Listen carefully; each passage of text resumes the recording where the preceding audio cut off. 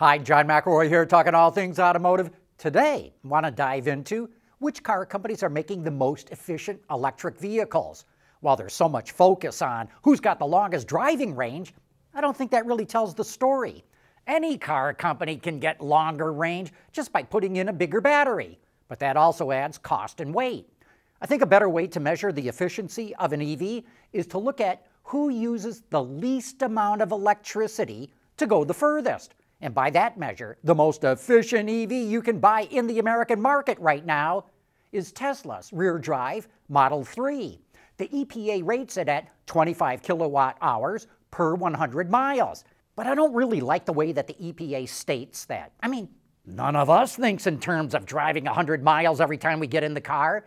The EPA is just trying to copy how Europe measures fuel efficiency for ICE vehicles, which is liters consumed per 100 kilometers. And while there is good reasons for doing it like that, most of us don't think that way.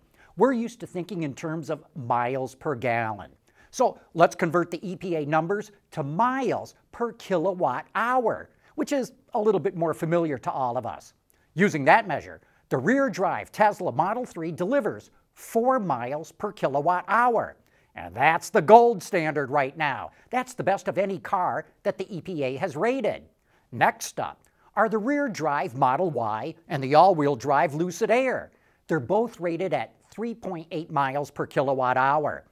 But because the Lucid is all-wheel drive, I'd say that actually makes it more efficient than the rear-drive Model Y. In fact, we really need to compare the 1,100 horsepower Lucid Air Launch Edition to the Tesla Model S Plaid with 19-inch wheels, and using the EPA's numbers, the Lucid is 27% more efficient than the Plaid.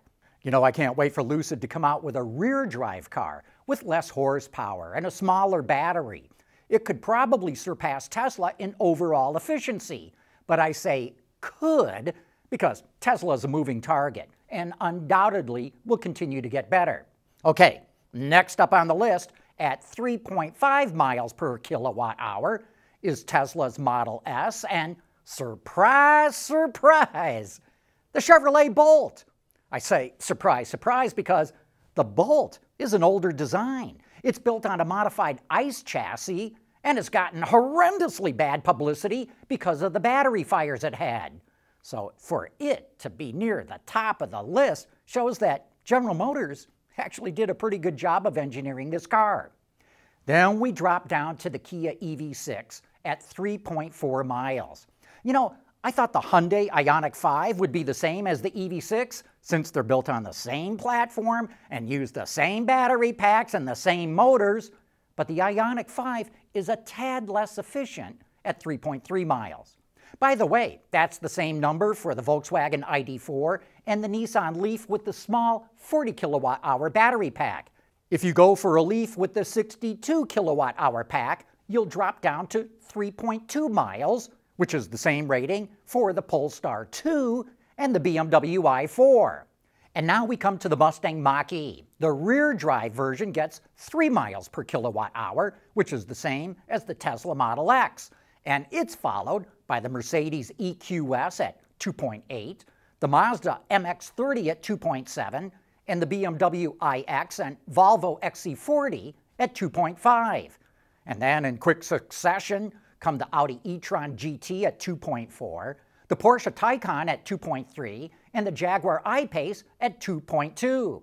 At the bottom of the list, the EPA rates the Rivian R1T at only 2 miles per kilowatt hour. But there is one vehicle that's even below that, the 9,000-pound GMC Hummer Ev. The EPA has not released an official rating for it yet, but General Motors tells us it's going to come in at 1.6 miles per kilowatt hour.